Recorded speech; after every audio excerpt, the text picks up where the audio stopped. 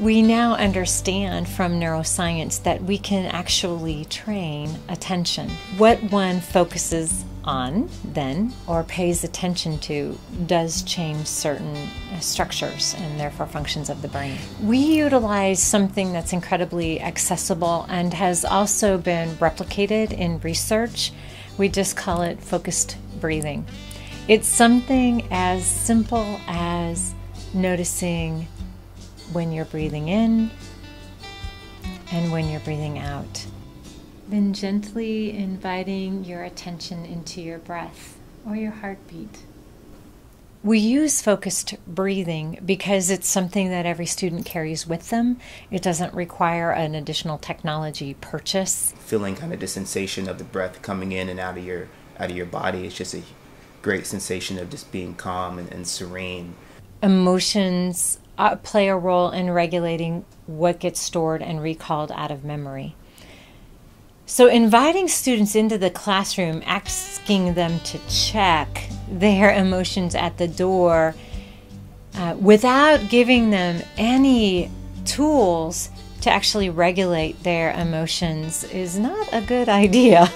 And what that allows me to do is actually acknowledge the emotion, say hi to it, if you will, and then that, for some reason, allows attention to come back on demand to what I need. A number of modalities can be utilized to integrate these practices into each course.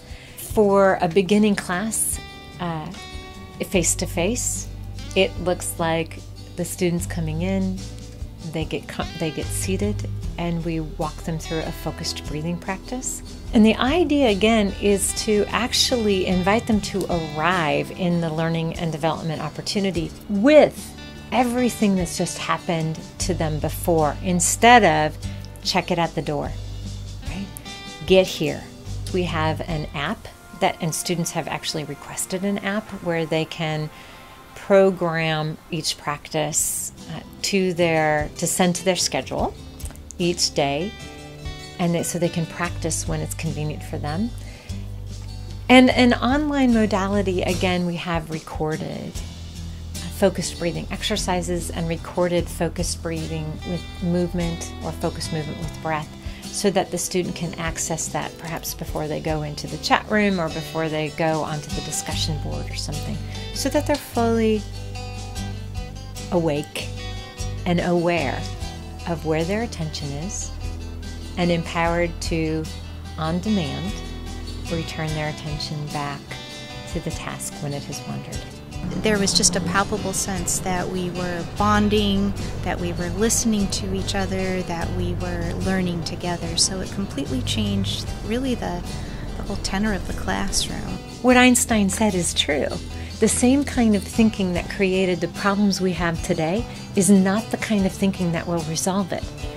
And the kind of processing that these students are doing, I believe it's the kind of thinking that will resolve them.